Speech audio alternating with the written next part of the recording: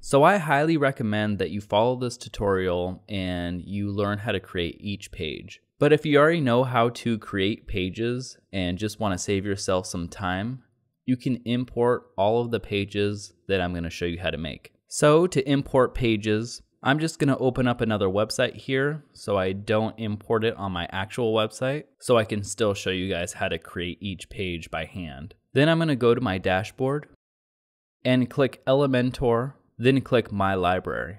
Then I'm going to click Import Templates. Choose File and select the files that I want to import. Or I'm going to click all.zip to import all of the files.